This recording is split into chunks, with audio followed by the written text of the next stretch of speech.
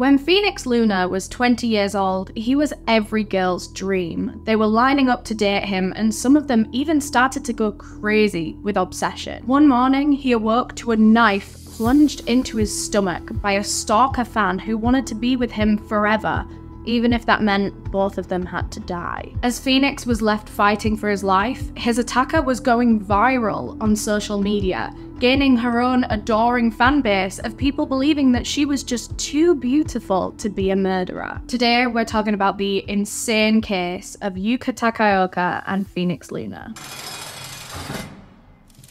Before we get into the story, I just want to thank Casetify for sponsoring this video. They've outdone themselves again. Let me show you their new Impact ring stand cases. It's basically an upgrade of the Impact cases that we've known and loved for years, but now the camera ring doubles up as a kickstand. Guys, it's revolutionary. Gone are the days of having to hold up your phone while you're watching something. You can just set it down. I use this all the time. I used it the other day when I was on the plane. I use it while I'm doing my makeup. I just like set up my video next to it. I watch a lot of true crime videos while I'm getting ready, and it makes it so much easier to follow along when I can just like have it set up next to my mirror and just keep flicking my eyes over whenever a picture pops up. It's perfect for so many different things, like following on with a recipe when you're cooking or something, or even when you're FaceTiming people, to be able to just set it down and have free hands. If you do workout videos, I imagine this would be perfect for that. I mean, I personally don't be doing that, but whatever. Like I said, it's the same Impact case that we know and love, and all of the benefits of the Impact case still stand with this. It's drop tested from 6.6 feet, so it's super, super protective, and they're still made of 65% recycled and plant-based materials, which is amazing. They also have hundreds of cute prints for you to choose from. You can customize them as well, so you can still have your name on these. They're MagSafe compatible as well, so wireless charging is still good on these. I love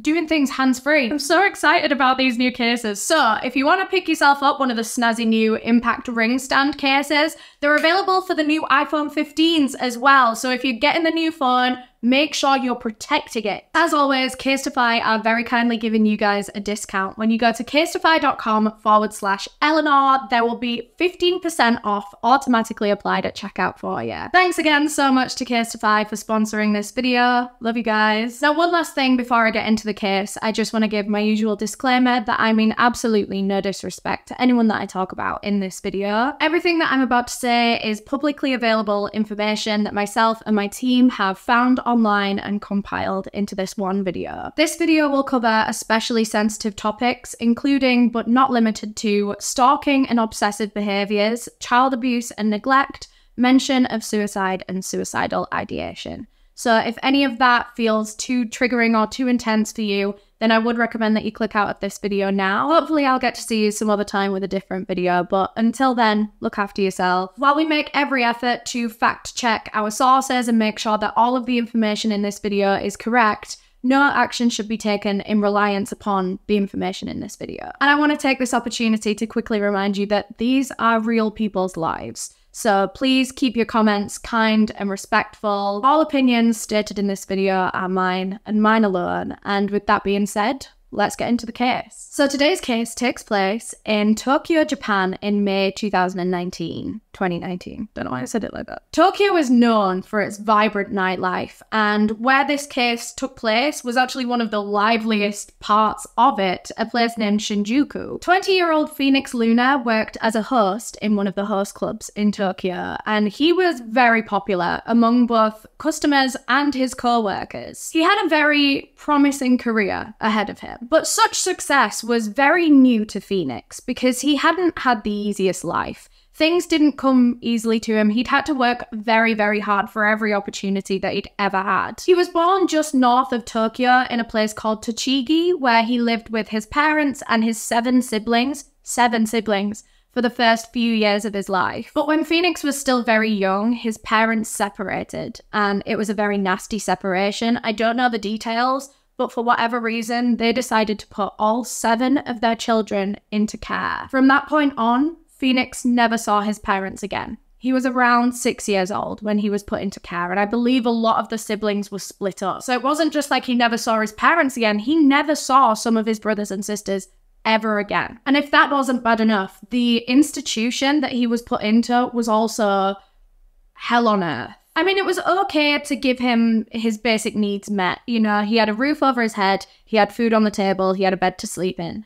But that was about it. They don't have parental figures in these homes. They don't have love or care or attention. They're not really raised. They're just surviving. And I imagine from the age of 6, that is hard to not have any kind of parental figure, no guidance in life, really. Just a bunch of other lost kids all trying to make it together. Phoenix had very little privacy in the house that he was in. And I mean, a lot of these institutions in Japan are very populated. There are a lot of children that need to be put into these care homes. So they're often sharing bedrooms with each other. There's like 5 kids to a room. It's, you know, it's really not a nice experience. Not only were these children left without emotional support, without parental figures, but in a lot of cases, the caregivers that they did have in these houses could be abusive or neglectful towards these children. Children could stay in these institutions until they finished high school, and then they would have to move out and,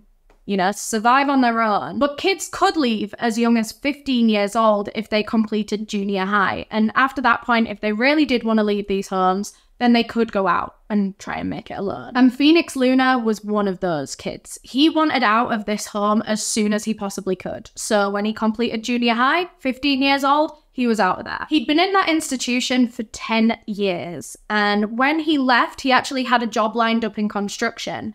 But he really struggled both to provide for himself with this job and also to just integrate into a normal life, integrate into society at large. He worked this construction job for a couple of years, but eventually had to leave for personal reasons. I don't know what those reasons were, but this left him with no job, no money, nowhere to live. He became homeless. He would stay over at friends' houses or in like cheap hostels, or sometimes he would even just go into like 24-hour cafes and just have naps and just try to survive without a bed. And he was caught in a catch-22 because when you don't have a job and you don't have a house, finding a job becomes so much harder because you don't have an address. So then these potential jobs, these places that you're applying, can't contact you very easily. It's a very difficult cycle to end up in. But Phoenix actually managed to find a way out of it when he applied for a job at a place called Club Fusion. This was a host club, and I'll tell you what a host club is in a second.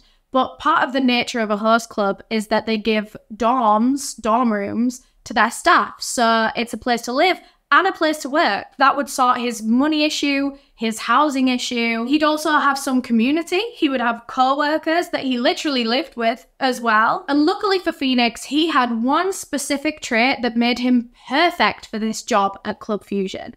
He was pretty. Host clubs are known for their attractive and charismatic service staff. I mean, that's the whole point of a host club. I'll explain what one is because we don't have anything like them over here in the UK. I don't know about other countries, but this was quite new to me. I mean, I've heard of it happening, but we don't just be having these in London.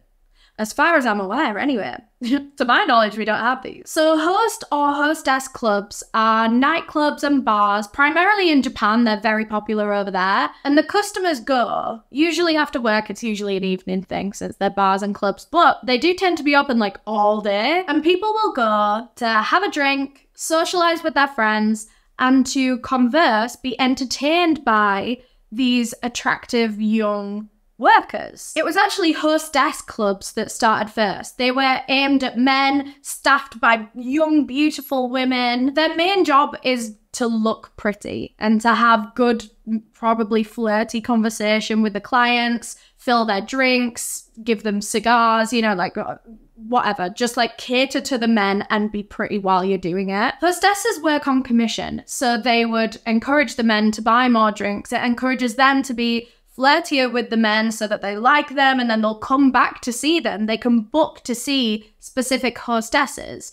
They would end up building a bit of a friendship, relationship with certain members of staff. And in a lot of clubs, there would be like a ranking system of all the hostesses or the hosts in host clubs. So like the most popular hosts would be earning the most money, they're in demand the most, they're, you know, harder to book. And for a while, these clubs were just targeted at men, it was just women working them. But then they realized, actually, there's a market in this for women, women would probably want something like this too. After a long day at work, all the girl bosses need to go and let off some steam and flirt with cute guys, hey. So that's when host clubs were invented, just like the one that Phoenix worked at. They were all young, beautiful men that catered to women. When Phoenix Luna first started hosting at Club Fusion, he was an immediate hit because he was pretty. He was so popular, in fact, that within the first couple of months of him working there, he was already in the top 5 hosts of his club. He lived in the dorm that was provided. He was making friends with his co-workers and stuff.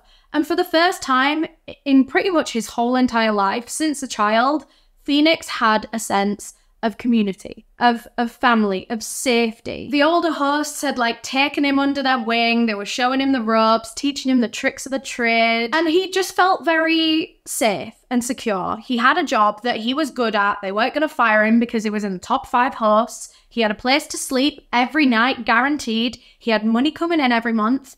Everything was looking really good for Phoenix. He had a few regulars that would come to the club specifically to see him because they liked him so much. And one of these was a young hostess from a nearby hostess club. Her name was Yuka Takaoka. Phoenix and Yuka first met in October 2018 at Club Fusion. Yuka came in after her shift at her work and she saw Phoenix and she immediately just fell for him. She was actually a manager at her hostess club, so she was good at her job. She'd been in it for a while. She was a little bit older than Phoenix. She was 21, he was 20. But when Phoenix met her, he remembered thinking that she seemed just like a good girl, like a good, sweet, kind woman. Yuka had had a bit of a troubled life herself. I don't know too many details, but what we do know is she ended up dropping out of university, and that was when she became a hostess, and she really enjoyed it. She started to progress. She was one of the best hostesses in her club. And as the weeks went by, Yuka kept dropping into Club Fusion, specifically to see Phoenix. She'd met him and she thought he was the most beautiful host in that club. So she would pop by a lot and request him. By April 2019, so a good half a year since they met, they ended up seeing each other most days. Most days Yuka would either drop in or they started seeing each other outside of the club, but we'll get back to that in a minute. Phoenix didn't mind. Phoenix actually quite liked Yuka. Like I said, she seemed like a nice, sweet girl to him, and he was getting paid for it. It's literally his job, so there was no complaints from him. Hosts always need to be polite and kind and cordial with their clients, but for Phoenix, Yuka made that easy. They got on quite well. They had a lot in common. They both liked anime. They both liked cosplay. So even though he was working, she was paying for his time, a lot of the time it didn't feel like that to them. And remember, the kind of life that Phoenix had had, he wasn't used to people being kind and gentle and warm and caring about him, you know? So I think this is one of the things that really drew him in about Yuka. This was the first, very intimate relationship that he'd ever had. Relationship. It wasn't a relationship, but a relationship. Hosts and hostesses are usually warned by their clubs to not make relationships spill out of the club. Keep contact purely professional. Don't be seeing clients outside of the club, because then it also makes it tricky, because then how can you tell them to pay for your time if you're going to be seeing them for free? But despite that rule, Yuka and Phoenix just completely ignored it. They started seeing each other outside of the club. Now, we don't know if this was completely for free. I think Yuka could have probably been paying Phoenix for time outside of the club, and I guess then the money wouldn't have had to have gone through his club. He would have just got it all straight cash in pocket. Cash in hand. It's cash in hand, isn't it? I just made that up. Cash in pocket. Yeah, it's not entirely clear why they ended up breaking that rule or that guideline. Some people think money could have been a factor. Me being one of them. I'm one of those people that thinks that. But regardless of whether it was paid or not, the two of them had a nice time together. They would go to cat cafes, they would watch movies together, watch anime together. And then after 8 months of seeing each other, being friends with each other, Yuka put an exclusive reservation on Phoenix Luna at Club Fusion. So that meant he wasn't allowed to host for any other women other than Yuka.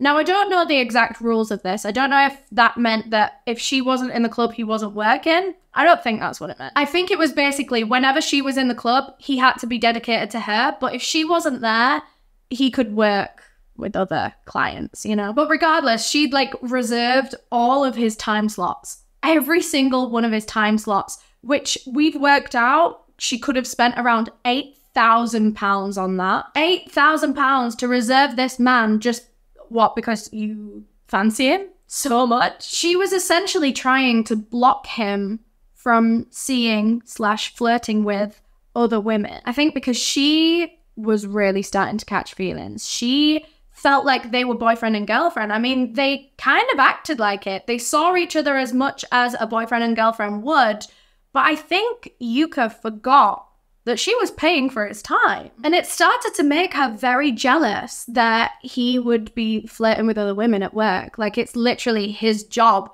to make other women feel special. But anyway, at this point, remember the club ranking system, and Phoenix was always in the top 5. But now that Yuka had bought out all of his spots, Phoenix shot up to number 1. He was number 1. This was his first month on the top spot, which is actually kind of crazy considering he was a pretty new host. He hadn't even been working there a full year at this point, and the top spot in those clubs are usually reserved for like the legends, the ones that have been working there for years and years. They're practically like famous among their clients. And here comes this guy who's been working here for less than a year. This one girl spends £8,000 on all of his slots, and he shoots up to number 1. Phoenix was very grateful to Yuka for doing this because it meant a lot for his career. He was now more in demand. Other people would see his name on the board and be like, who's Phoenix Luna? I should see Phoenix Luna. That also meant that his rates bumped up as well. He's more in demand. He can charge more. But it was around this point in time when Yuka and Phoenix were closer than ever that things started to change between them. There was now a major power imbalance between the two of them. I mean, it had been gradually creeping up, I guess. From the point where they started seeing each other outside of the club, that power imbalance was very prevalent. Yuka was essentially paying him to be her boyfriend, but he wasn't her boyfriend, but he was being paid to act like her boyfriend and to care about her and the things that she had to say. Like, it's a very tricky dynamic. She was essentially paying all of his bills, just paying to keep him alive, and to be her boyfriend. And they spent so much time together. Like I said, nearly every single day they saw each other, both inside of work, outside of work. They were never apart. Well, apart from when they both had separate shifts at their own clubs. And Yuka would get very jealous and anxious over what Phoenix might be doing when she can't see him. Despite Yuka working the exact same job as him, let me remind you, they are both a host and a hostess. They both flirt with people for a job, yet she would get insanely jealous over the thought of him doing that, over the thought of him working his job. She was so worried that, well, worried about him doing his job in general, but also I think there was an element of her being worried that one of these other women might strike up a deal with him, similar to what she had, where she was essentially paying him to be her boyfriend. So Yuka starts checking Phoenix's phone. Every time they see each other, she's scrolling through his texts and his photos to see if he's in contact with other women. And I just want you to keep in mind for the rest of this video, I'm going to stop saying it now, but they were not in a relationship. They never were. He never, gave her that feeling. She was paying for his time every time they saw each other, I think. But I think she started to forget that. They were never together. They never had rules on this relationship. Keep that in mind. But it got to a point where Yuka actually asked Phoenix to leave his job. She just couldn't handle it anymore, knowing that he was paid to flirt with other women. It made her so jealous. But Phoenix didn't leave. He kept his job, and things just stayed as they were. Nothing changed for him at any point during this. He liked Yuka. He liked the situation that they had, the deal that they had. He had no problems with that. But things were changing very rapidly on Yuka's end. Day by day, she was becoming more and more unhealthily obsessed with Phoenix. Behind her very cute, sweet, innocent appearance, something much darker was brewing. When they were together, physically together in the same room, Yuka was happy. She was calm, she was peaceful, she could see where he was, she could see who he was talking to. When she was in control, she was fine. But when they were apart and when she didn't have control over him or when she couldn't monitor him, she started to spiral. She would get so mad. She would get so upset, so anxious, so jealous. But Phoenix never really saw that side of her. That was always when she couldn't monitor him. So that was when she was in her club alone or in her house alone. He never saw that she was getting like that. She kept it hidden so well that she was like two different people. Whenever she would see Phoenix in person, she was that same good girl that he'd always thought she was. Then, on May 23rd, 2019, so they've known each other about 9 months at this point, Yuka invites Phoenix over to her apartment. She says that her place is a bit of a mess and she could do with some help tidying it, and I presume she was going to pay for his time. So Phoenix said, okay, cool. He finished up at the club around midday that day. He was on a morning shift, so he said that he would be round to her house pretty much after his shift to help her. But work ended up running over a little bit, and he didn't get to Yuka's apartment until about 3 p.m, which she was already a bit miffed by, but whatever. When he got there, he was exhausted. Hostessing can be a tiring job. I mean, you've got to be really switched on. You've got to be aware of how you look, how you're coming across. Like, it's a lot of like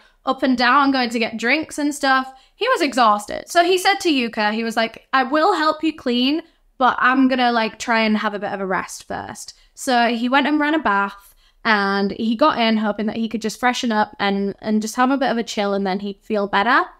He actually fell asleep in the bath. So he had this little nap, and then he woke up and he realized that Yuka hadn't bothered him. She hadn't, you know, come to wake him up or anything. So he just presumed she didn't mind that he was resting. So he was like, okay, probably best to not fall asleep in the bath. So he gets out of the bath, puts on some boxers, and then goes and gets into her bed to have like a proper nap. But not too long after drifting off, Phoenix suddenly awoke to a sharp pain in his abdomen. As he opened his eyes, he like tried to look around, but he was in a bit of a daze. He struggled to make out his surroundings. All he saw was Yuka sitting over him.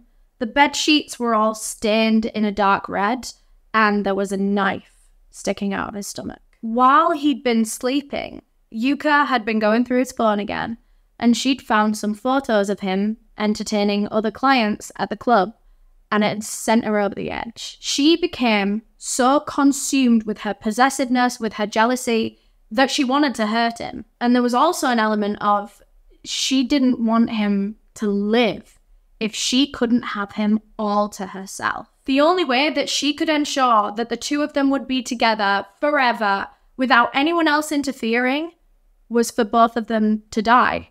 That was the only way she could get what she wanted. So while Phoenix lay in bed, asleep, completely vulnerable, Yuka went to her kitchen, found the sharpest knife that she could, and crept into the bedroom. She positioned herself on the bed, kind of sitting above him, and then she plunged the knife deep, just once, into his stomach. This singular stab wound instantly caused devastating, life-threatening damage to his organs. Straight after the impact, Phoenix wakes up and he's in this daze. He's trying to make sense of his surroundings. And when he does, when he realizes that she is trying to kill him, he goes into self-preservation mode. In a desperate attempt to stop the attack, to stop her from stabbing him a second time, he starts to tell Yuka that he loves her and he wants to be with her. He thought that was what she wanted to hear. He knew that she was a little bit jealous, that she didn't like him working. Of course, she'd asked him to leave his job before. He knew that she loved him, and this was probably why she was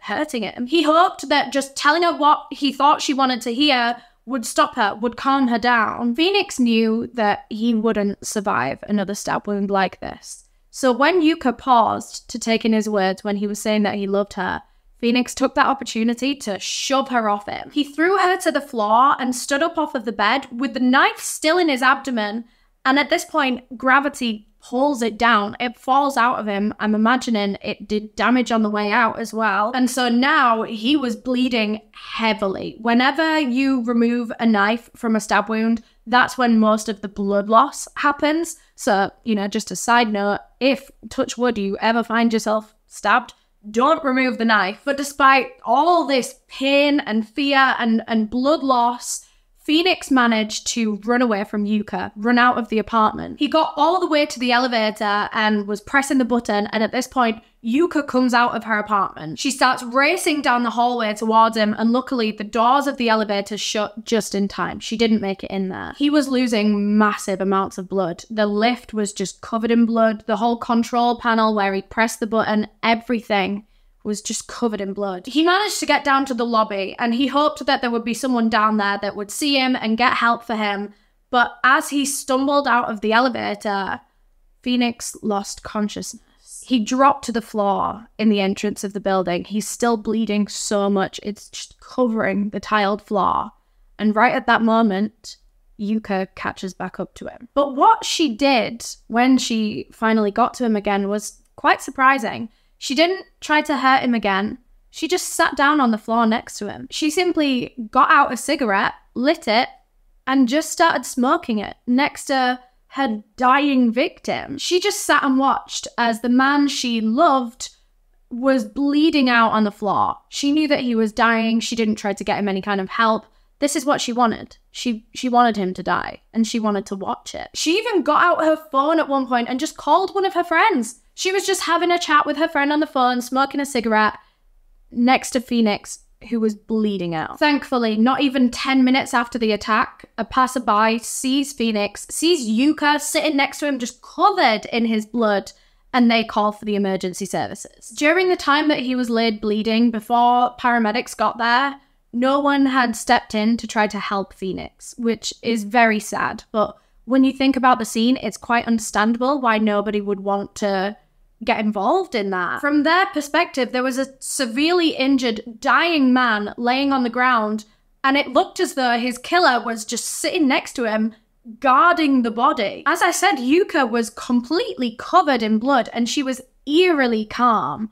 It was quite obvious that she was the one that had done this to him, and she didn't feel bad about it. If anything, she looked proud of what she'd done. Everyone that saw this scene just kept their distance, thinking that Yuka might still be armed and dangerous. When police did arrive, it took them a second to understand what they were seeing. I mean, two people covered in blood, it's understandable to think that they could both be victims. But Yuka's demeanor was just way too chilled. It was sinister. It was eerie. I mean, she was smoking a cigarette. She was way too calm. Too calm to have been a victim of an attack like this. She wasn't communicating with police. I mean, if she was a victim and then police arrived, you would be like frantically trying to tell the story, would you not? So police figured out the situation pretty quickly, and they decided that the best course of action would be to slowly and gently approach Yuka. They didn't want to spook her, they didn't want to trigger another attack, they didn't know what kind of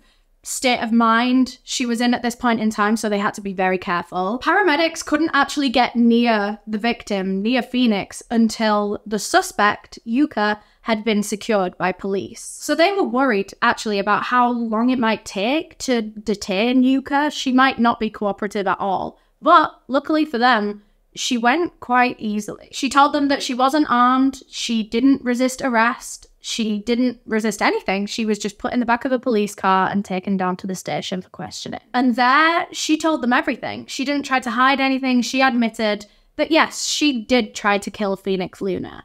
But she said it was actually intended to be a murder-suicide. She was going to kill him and then wait for him to die. That's why she was just sitting by his body, smoking a cigarette, calling her friend, because she was waiting for him to be dead. And then she said she was going to kill herself. But back to the scene. Once Yuka had been taken away, paramedics rushed over to see to Phoenix, and they realized just how potentially fatal his injuries were. He was bleeding heavily. Yuka had stabbed right through his liver, and because the knife wasn't in there anymore, and because there'd probably been some sort of tearing as it fell out, he was bleeding at an insane rate. He was struggling to breathe. He'd already lost a lot of blood. He was very weak. He couldn't hold himself up, but he had a pulse. He was alive. So they rushed him to hospital as quickly as they could, hoping that they could save him. When he first arrived, doctors gave him just a 20% chance of survival. He was so critically injured that it was a miracle that he'd even survived long enough to get to the hospital. He was rushed into surgery where they tried to repair the massive wound in his abdomen, in his liver. He was given multiple blood transfusions as they were doing this. Luckily, they managed to salvage his liver, or they thought they had. I mean, it was going to be a waiting game to see how his body reacted and recovered from this point, but the surgery seemed to be a success. And then for the next 5 days, Phoenix Luna was in a coma in intensive care. But as each day passed, he grew stronger. He was successfully recovering. Then, on his 5th day in hospital, Phoenix awoke from his coma, and he was finally able to talk to police and to tell them his version. Because, I mean, they'd already spoken with Yuka, and they'd already gotten a very strange tale from her. They asked her why she did this, and she said that she had tried to kill him because she loved him too much. She told the police that she herself had been suicidal for a while, but when she thought about taking her own life, she also wanted to take Phoenix with her. She never wanted to be without him. She didn't want to leave him here on this earth without her, because then he would just see other women, I guess. She wanted to die, and she wanted to take him with her. We have a translated quote here. She told the police, "I thought I would kill him because I thought that was how I could be with him. I thought that expressions such as, 'I like you and I would like to be with you,' would become a reality if we both die." She claimed that it was out of love, or like maybe out of a fear of dying without him, but really it was out of jealousy and possession and delusion and abuse. Investigators had found a note in her phone where she'd like written a bit of a diary entry, and she'd actually talked about killing Phoenix. It said, "I want to be a tragic heroine. How is it possible for him to look at a woman other than me? I know killing him is for the best. If I kill him, it will be eternal, and there will be no pain after. I don't need anything other than you." Going back to when Yuka was sat next to Phoenix as he was bleeding out on the floor of her apartment building, a passerby had actually managed to snap a photo of that, and I do just want to warn you, it is quite easily available online, and it's very, very disturbing. I mean, she's covered in blood, it's gross. And I know that you guys sometimes like to do your own research alongside my videos, so I do just want to give you a warning. If you're going to Google this one, be careful. But when this passerby took this photo, they immediately posted it online. I mean, it's 2019, of course they're going to post it online. And it started going viral the same day. Which, I mean, people were morbidly curious and fascinated by this photo and the circumstances behind it, or what might have been the circumstances behind it, because at this point they didn't really know.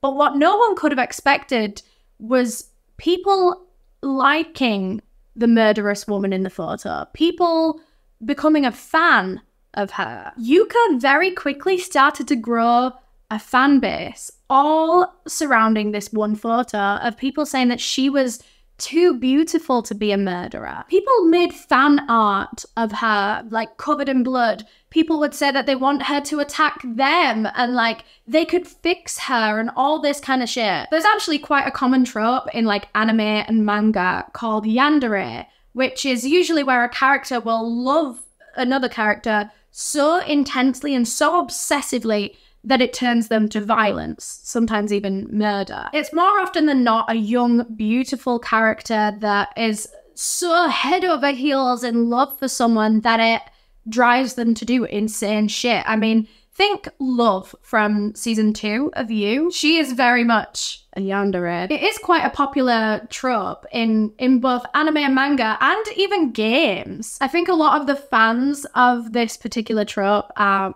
men that like the idea of a woman being obsessed with them to the point where it drives her to do mad shit. But then again, I mean, you don't have to be a man to be interested in fictional stories and fictional tropes, but I think that is where its main like fan base comes from, is men that like the idea of a woman being so stigmatized by them that they go crazy. So as soon as these pictures of Yuka go viral and the story gets added behind it, and everyone now knows that this girl covered in blood tried to kill her boyfriend, or who she hoped would be her boyfriend, because she was crazy for him, people started to call Yuka a real-life yandere, and this story was circulating as if it was fictional. And people started to treat it as if it was fictional, forgetting that it's true crime.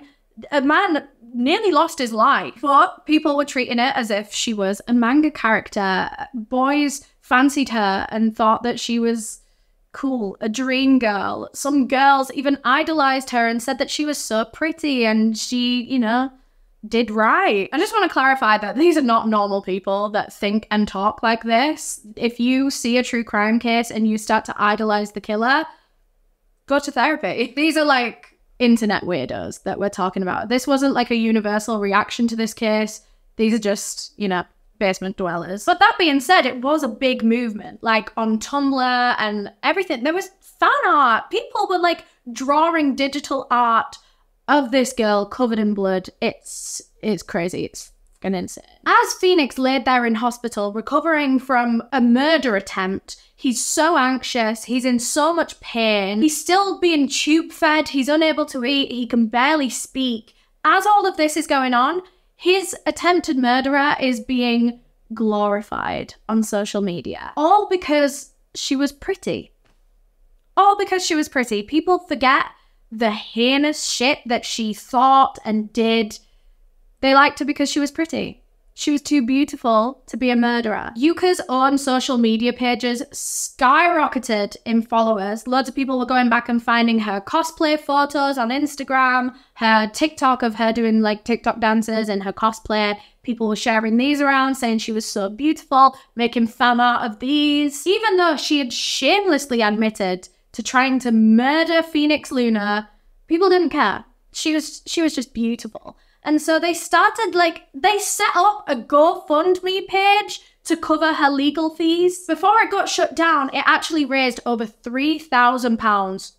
Who are these people? So the next few months, Phoenix spent just trying to recover. A lot of that was spent in the hospital. And then eventually when he was at home, he was on bed rest. He was full of anxiety. He had a lot to heal. Physical wounds, mental trauma. But finally, after 3 months of recovery, Phoenix felt well enough to be able to return to the club and to work again. But he was going to have to take things very easily. He didn't have the same abilities that he once had. I mean, because his liver had to be practically reconstructed, he couldn't really drink alcohol anymore, which he was a bit worried about because that's actually quite a big part of the host/hostess jobs. I mean, your clients will order a round of drinks and then get you one if you're the pretty waiter. So he was a bit nervous about going back to work, but Club Fusion, his family that he worked with, really helped to look after him. They really helped to ease him back into things and for him to like customize his job, I guess, in a way that he could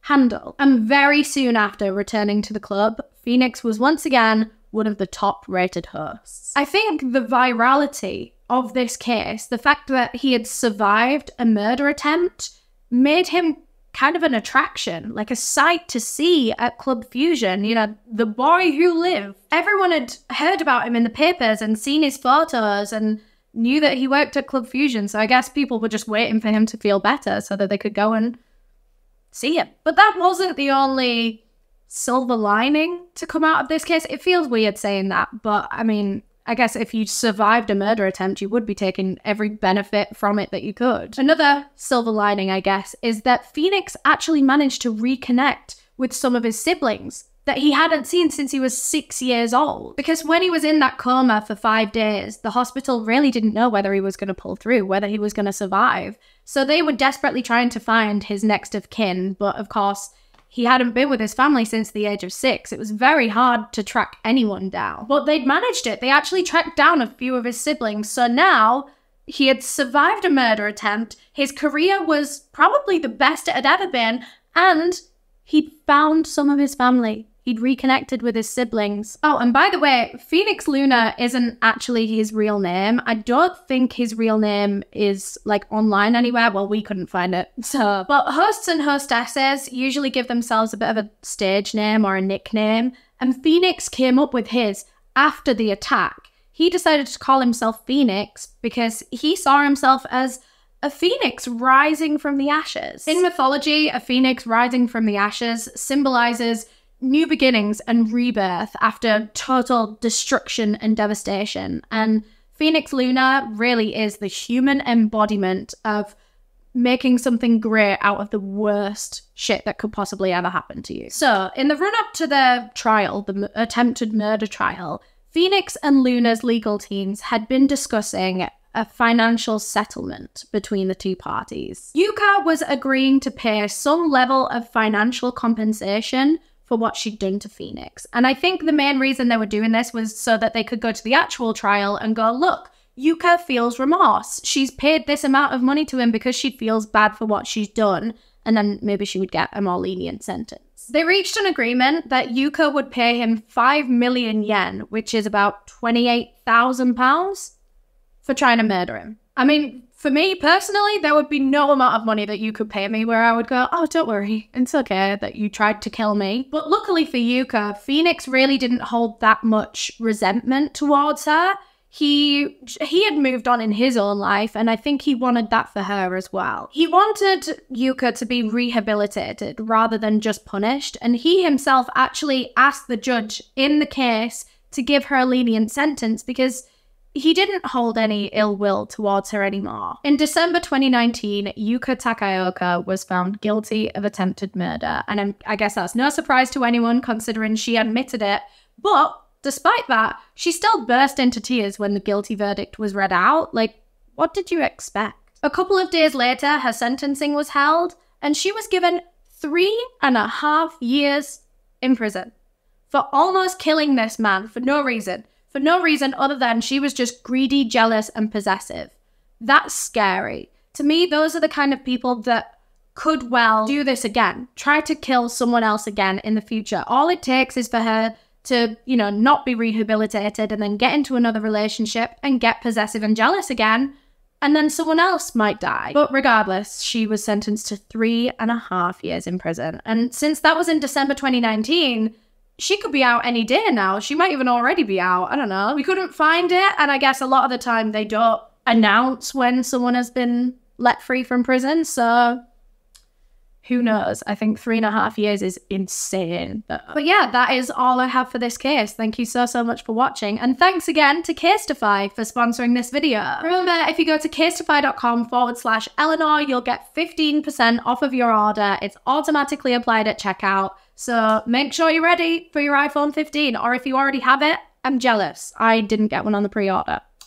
But whatever. Thanks so much for watching this video. If you enjoyed, please leave a thumbs up or comment down below because the engagement really helps to push this video out to more people, and I would be eternally grateful to you. If you want to watch another video of mine, there should be one on screen right now. You can click that. Or if you want to subscribe to my channel, we post true crime content on here every single week. So click that little circle with my face in, make sure you're subscribed, put your notifications on, and I'll see you next week. Bye!